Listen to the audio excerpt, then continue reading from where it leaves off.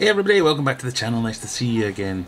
In this video I've been doing a little bit of internet shopping and we've been on Wish and I've bought a couple of products for this tank here. So this is my little office aquascape tank, and we're replacing the light today, and I've been on Wish and I've found them very cheap. In fact, how much were they? Let's have a look. £6 each. £6? I paid £9. They're even cheaper now. But we'll find out if that's a good deal in a second or not. So, these are the Virgo Concise Perfect. Super slim, super bright.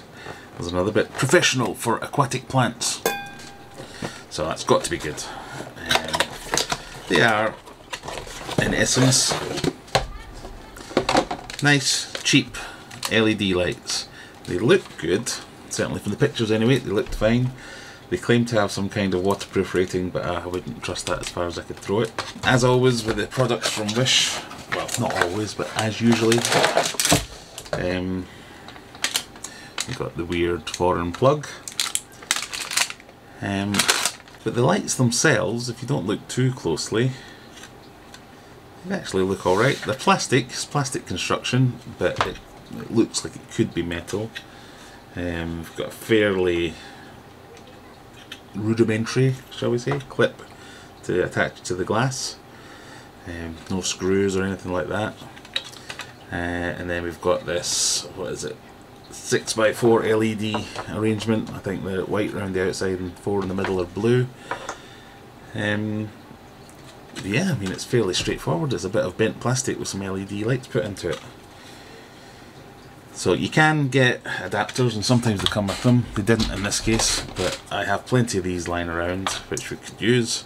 It just makes it a little bit bulky, so I'll probably clip these off and replace it with a normal UK plug. Just wire it into that. So I'll do that magic off camera. As always, you're taking a bit of a gamble on quality. It takes its sweet time getting here, and then how long is it going to last? These are your main concerns. But looking at this, it claims to have a waterproof rating, but it's not one that I'm familiar with. But I can see everything's covered with these plastic shields, screwed in quite tight. It looks fine, and for what it is, it's a fairly simple thing. I've gone for 2 of them. I just thought I'd try adding a bit more light. So this is to replace this one light here. The idea is that we'll have 2 and hopefully get a bit more coverage towards the sides of this tank. So that's what we're going for. I had hair when I ordered these, and that's how long they took to get here, but if it only costs less than a tenner, or even less than that, well, can't complain so far. Let's get them on. So this is what I'm trying to replace, this one light here, which is fine and it is doing a decent job, but I'm seeing most of the growth in this tank happening here, which is obviously directly under it, not so much off to the sides here and here. So I'm thinking by replacing this with 2 lights, I could have got a bigger one obviously, but I thought I'll try these Wish lights, see how we're getting on. So the plan is, put new plugs on, take this light off, put new lights on. So we'll get the new lights in. And there we go, they're in. It's a fairly simple process getting them swapped over. I'll need to check the video, but I think that looks better. Certainly there's more light getting to the outer edges. Fairly simple install. I forgot to mention earlier, they do work with timers because each of them's got an actual physical switch on them. Quite often when you buy these lights, it's like a touch button or a sensor that turns them on, so if you want to keep them on a timer, it just doesn't work because their initial state is off. But no, these have got physical switches on them, so they're doing well from that point of view.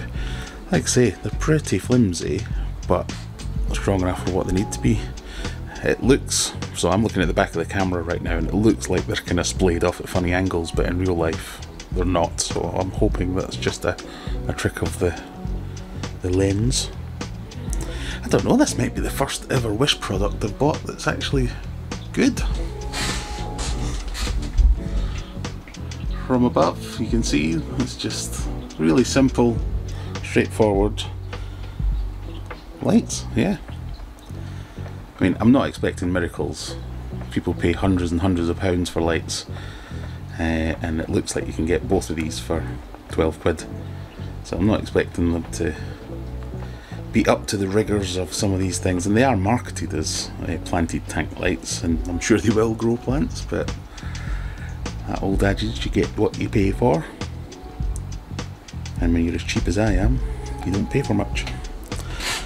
But I'm pretty happy with that. Like I said before, you won't be able to see from here, but you've got the 4 inner LEDs are blue LEDs, the rest are white, and I think that gives a good look to the tank.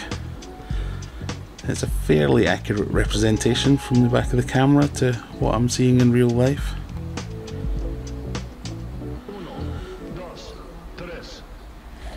These plants here, they've been doing really well. The grass probably do for a little bit of a trim, but we'll get to that at some point. There's my little star trying to show off for the camera.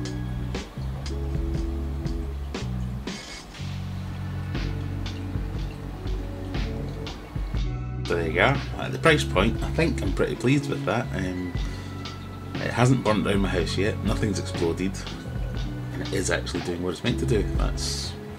It's a pretty good rate for Wish products. Information's a bit sketchy about these things. They claim on the box and on the website that each lamp is 10 watts. So by comparison, the old one I think was 15 or something like that. So I'm using a little bit more power, but I'm getting a lot more light, or I think I am anyway. I can't tell what colour temperature is, I don't have a meter or anything like that, but again, information's a bit scarce. It mentions things like high brightness and good colour temperature. Again, does claim that it will help stimulate photosynthesis of plants and blah blah blah blah blah. They've obviously just copied that off somewhere. It's a El Cheapo LED light. I think it would be perfect for nano tanks, because it's really quite light and there's no weight to it at all, so even if you didn't have a good thick sturdy tank like this, it would do the job there. I can see that if you had any kind of bracing, it wouldn't really work because there's no adjustment to the clip there. It is what it is, so as long as your glass isn't too thick, you should be fine. But can't go wrong with that. I've been running them for a little while now. There's a little bit of heat on the top, but not to the point where I'm worried about it.